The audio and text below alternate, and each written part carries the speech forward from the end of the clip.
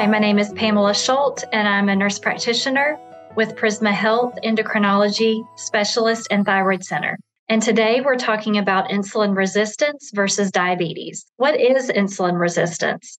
Insulin resistance is your body's inability to use your insulin efficiently. How is it different from diabetes and prediabetes?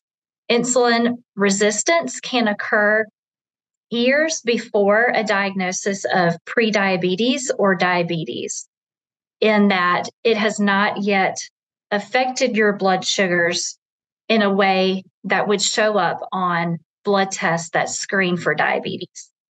How do you know if you have insulin resistance?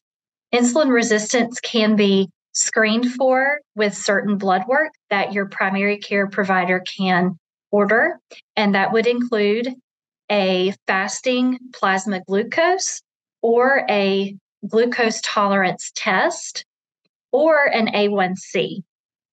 You may also notice symptoms such as fatigue or decreased energy, may have some skin changes such as skin tags or some darkening of the skin. Also may have increased urination, thirst, or hunger. Can you be insulin resistant if you're not overweight? Yes, you can be. There are certain ethnicities that generally have a higher insulin resistance, even if your BMI or your weight is normal.